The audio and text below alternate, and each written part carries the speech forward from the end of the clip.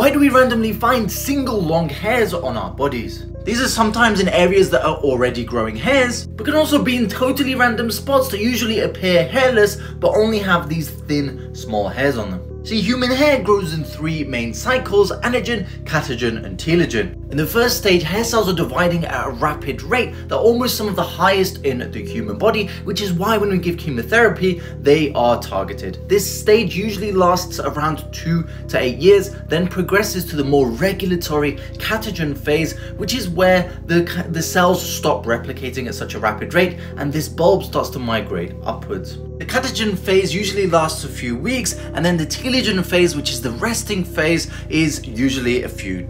Now, because of how many replications are going on across the body, mutations are inevitable, and sometimes these can get a single hair cell stuck in the Anagen phase, so it's just on growth mode. Have you had